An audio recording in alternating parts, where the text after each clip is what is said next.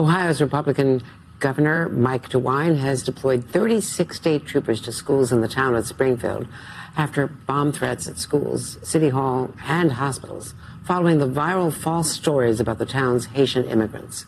Authorities report at least 33 bomb threats since Donald Trump, J.D. Vance, and others have repeated that baseless conspiracy, adding fuel to it, about Haitian immigrants supposedly stealing and eating people's pets. Completely false.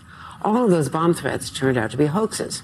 Joining us now is the Republican mayor of Springfield, Ohio, Bob Rue. Mr. Mayor, you've been going through a lot of stress on the system. We thank you for taking time to be with us. These false rumors that have besieged your city, what is the result of it? How are you responding? Well, obviously, with great concern. Thank you for having me on.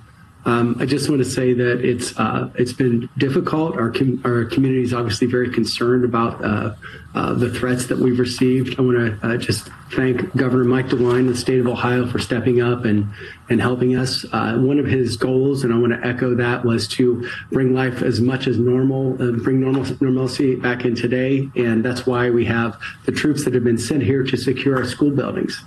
See, originally, Governor DeWine was helping us with our reckless operation and helping have our roads safer because we've seen a little bit of an uptick in reckless operation, and troops are not being sent to Springfield. But now they're being sent to Springfield, not because of the immigrants that are here, but because of the threats we received from the bomb threats.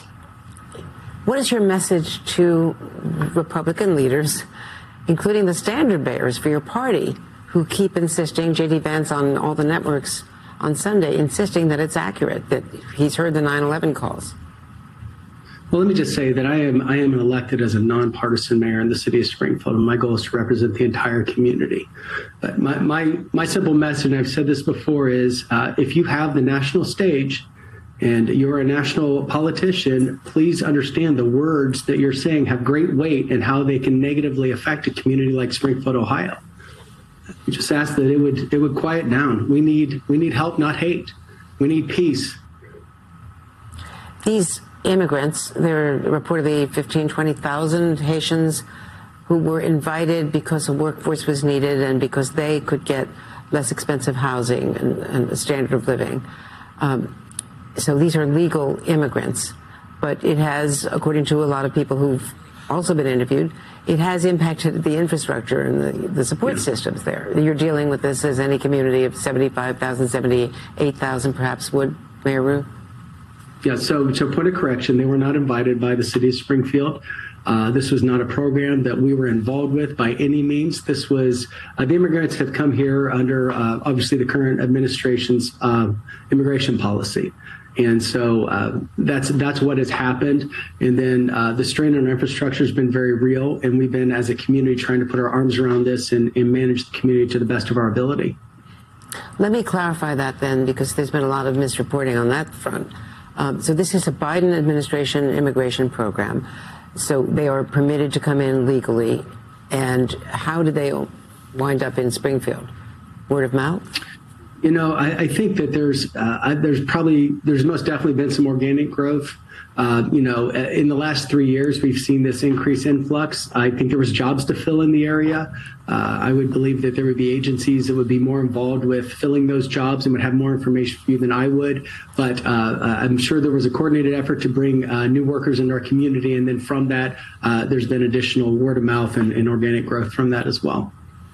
How are they being protected? Because some of them say that they feel threatened. Are there any threats against individuals that has involved your police force? Well, as far as the threats have come in, you could pretty much blanket across any of the leaders, myself, my family, other the commission leaders, and as well as the many buildings that have been threatened. Each one is taken seriously, and we've had to take precautions to make sure that our community is secure.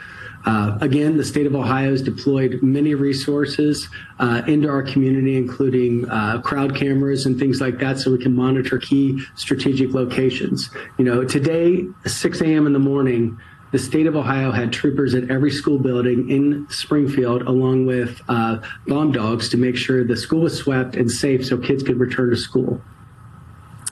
And The governor has been very supportive of you and of the community. With Springfield being thrust into this spotlight, you had the Proud Boys this weekend. What kind of effect did that have on the people of the community? Anytime there is a group that comes in that wants to bring unrest instead of peace is a concern, and it disrupts the community. No matter if it's 12 or 200, it's disruptive. And our goal is to, make sure that folks are safe when response like that happens in our community.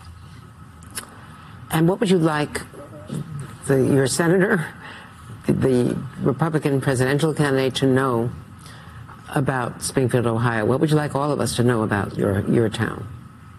Springfield is a beautiful city. It still is today a beautiful city. We are a city that has been faced with an increase in migrants, and we want migrants, and we want to make sure that we're wrapping our arms around the situation. And this wasn't something we brought upon ourselves.